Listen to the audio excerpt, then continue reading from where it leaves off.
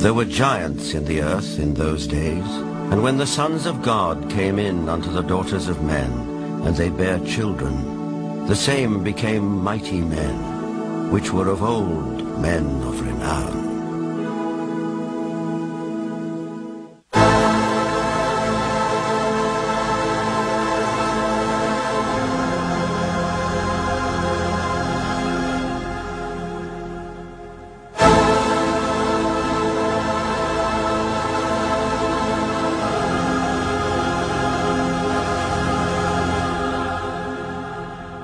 The Maya and Incas of South America believed a race of giants existed on Earth before the Great Flood. So did many other ancient civilizations. Some took them for gods, others left likenesses of them in stone or wrote about them in their histories. The Greeks and Romans told of blood falling from heaven and landing in the lap of the earth goddess Gaia, who gave birth to the Titans, a race of fearsome giants.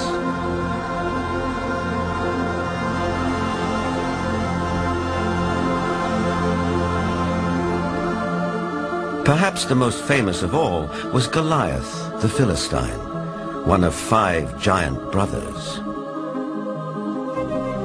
Vendell Jones is an archaeologist with a style of his own. He spent a lifetime tracking down Goliath and the Ark of the Covenant, with which the Jewish holy book of the Midrash tells us the giant made off.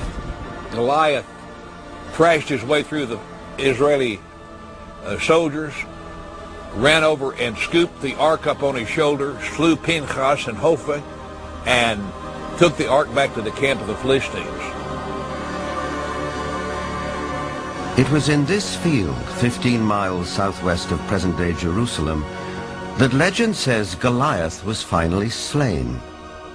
Not by a giant warrior like himself, but by a puny boy, David, who, as this 9th century BC tablet indicates, would later become king of the Israelites.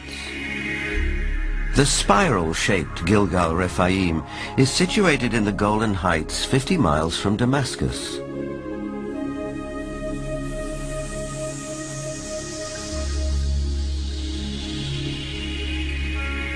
Constructed from an estimated 40,000 tons of loose rocks, it is remarkably reminiscent of Stonehenge.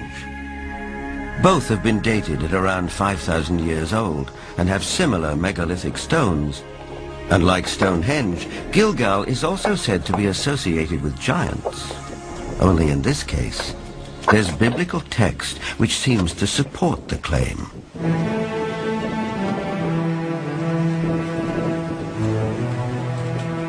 Israeli archaeologist Daniel Herman is investigating the newly opened grave.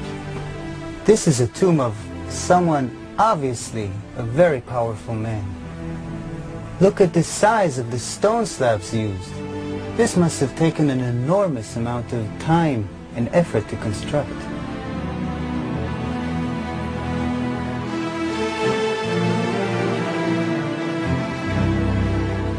When the Israelites came here and wrote their Bible, it was already here. They saw it. So they have documented the identification of the site by saying that this region was ruled by Og, king of the Bashan. Og is described in the book of Deuteronomy as, and I quote, "For only Og, king of Bashan, remained of the remnant of the Rephaim." Rephaim is Hebrew word for giants.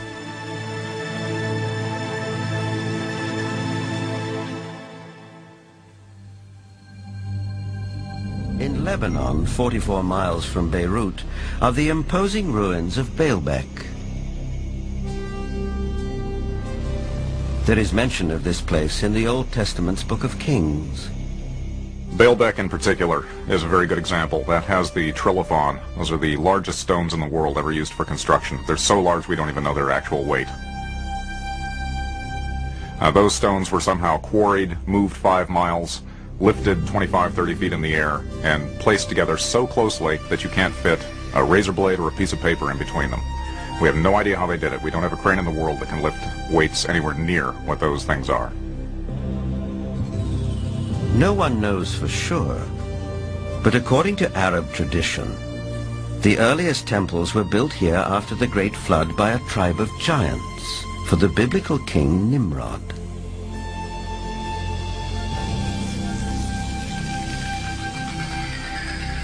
But what exactly do we mean by the word giant? Bloodthirsty monsters like the one-eyed Cyclops of Homer's Odyssey? Or the fee-fi-fo-fum ogres of children's fairy tales? Or could it also include peaceable giants? The tribe, for instance, are very large. The median height for most of their males is close to about 7 feet. They're extremely tall. There are biblical references to even taller people who lived in ancient times. Rabbi Itzhak Mamostein of the Center of Jewish Studies in Vancouver, Canada. It seems quite clear because of the references in Genesis and later on the book of Numbers and also in Deuteronomy, which are all fairly consistent with each other, that there were gigantic beings that seem to stem from pre-flood era.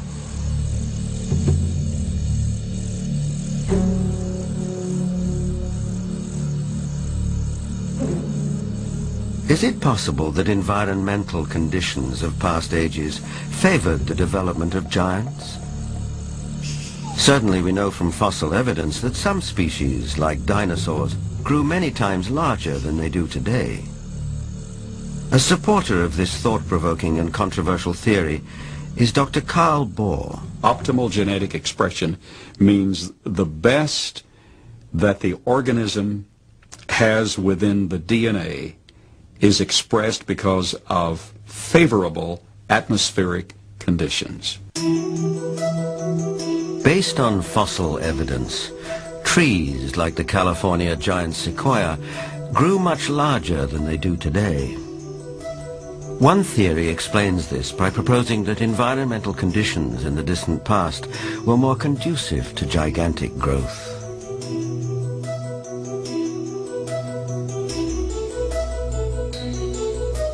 Under these described conditions, plants and animals would live longer, be much larger, and that's precisely what we find in the geologic column in the fossil record.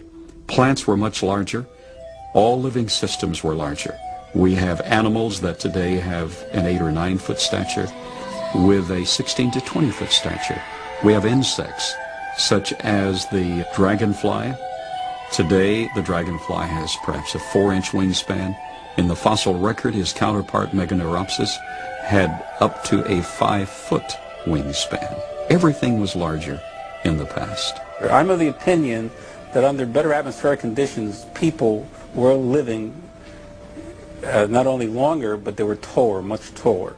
Giants and dinosaurs could not exist today as they did in the past because the atmospheric conditions simply will not permit it. We had a greater ozone layer at the time prior to the flood. At the time of the flood, it was diminished to about 1/7 of what it was at that time, and therefore, life on this earth as we know it no longer has the same life expectancy as it did at the time of the flood. A thinning of the ozone layer means less protection from the ionizing radiation from space, and less protection for plants and animals. Being interested in Earth's original conditions, after 35 years of research on those parameters, I've attempted to reconstruct that context. And in so doing, I've had our engineers build a biosphere that doubles the atmospheric pressure, that increases the electromagnetic energy, that increases the ratio of oxygen, but not to the level of toxicity, that eliminates ultraviolet radiation, etc. And the experiments that we've run have been very gratifying.